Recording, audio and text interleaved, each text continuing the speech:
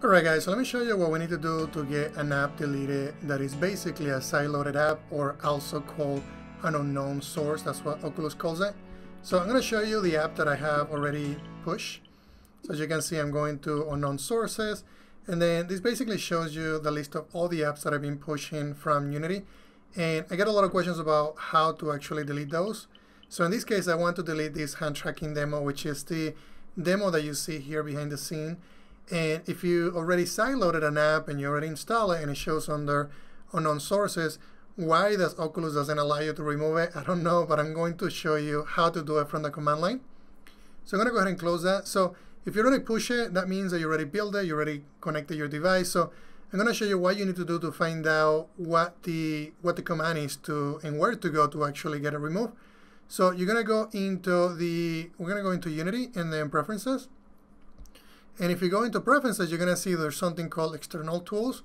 This is where all the different SDKs are going to be found. So in our case, we want to find the Android SDK tool. So I'm just going to go ahead and copy this. Make sure that you copy this one and not the NDK, otherwise it's not going to work. And then what I'm going to do is I'm going to go into my terminal here. And I'm going to go ahead and browse to that location. So I'm just going to go ahead and paste it, do a cd. Then I'm going to do an ls LA just to see everything that is in there. And then it's going to give you a couple of folders. The folder that I want to use is going to be Platform Tools. So I'm just going to go ahead and cd into that. Now if I do an ls, you're going to see that we have what's called an ADB. And that's what we're going to be using to basically interact with the Oculus Quest. So what I could do here is I could basically run that command. It's going to say ADB. And then we can just type in devices, and that's going to give you a list of devices. Make sure that your Oculus is turned on and is actually, connected. And once you connect it, you should be able to see it.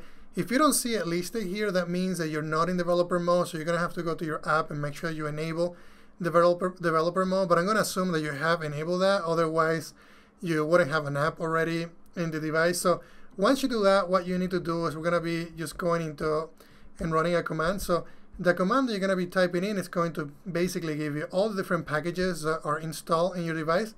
So if I do an ADB shell pmlist packages -f, make sure you put single quotes around it, hit enter.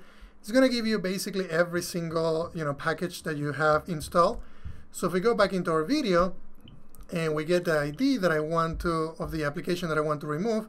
So if I look at that, that says come tell my games hand tracking demo. So I'm just going to go ahead and type that in. So we're just going to do that command, which is going to be ADB uninstall. And then I'm just going to, you got to make sure that you match the case. I'm just going to do the my games and then hand tracking, the hand tracking demo, no period. And if everything worked and it got deleted, you should see a success. So I'm going to show you if the application is showing on the Oculus Quest now. So now I can see the list of the applications. I'm just going to go ahead and go into update and also click back on select the unknown sources. We're going to see if we can find the hand tracking demo, and obviously it's not in that list. So that means that it got deleted successful. So that's one way that you can delete an application from your actual device.